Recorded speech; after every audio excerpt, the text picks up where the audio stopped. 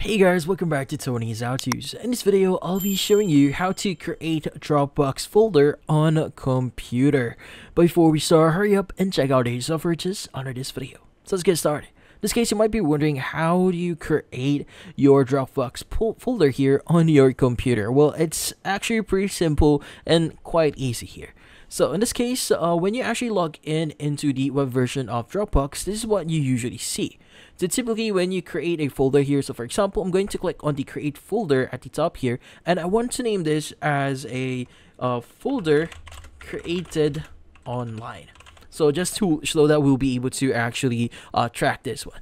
So in this case, you could go and choose your access here. So let's go and click on create. And from here, it should create our folder. So when we go to all files here, the folder itself should appear in here. Now, typically, when you install the PC version of Dropbox, this will actually sync your files to your PC. Let's go and open up our Dropbox folder here. And as you can see, the folder itself, it will also appear in here. So the great thing about the PC version of Dropbox here and the online version is whatever you do, so the default setting here is whatever you do within the actual folder here, within the Dropbox app, the folders itself would actually reflect on the online version. So for example, we are in this folder here for Dropbox. We want to right click on our area here. And from here, you want to actually create a new one. Let's go and click on new, and we want to click on folder. So I want to say this is going to be a folder created locally. Now from here, let's go and press on anything, and let's go back into our online version. And as you can see, that folder also was synced into our online version for Dropbox, which is something really cool.